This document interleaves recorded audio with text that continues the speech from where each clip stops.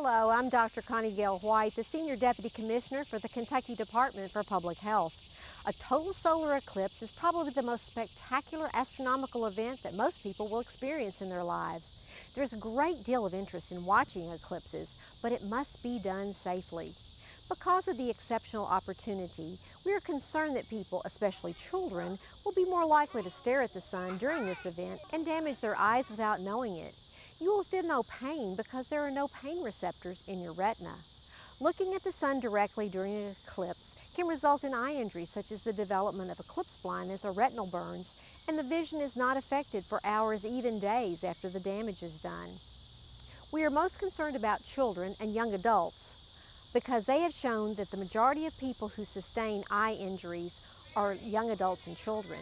Remember, it's never safe to look directly at the sun, and this includes during the partial phases of a total eclipse without the proper technique or equipment. Please share with all children who may be inclined to look up and make sure they have eclipse glasses or handheld viewers that's compliant with the International Organization standards. Be safe, be smart, enjoy nature's magnificent show. Thank you.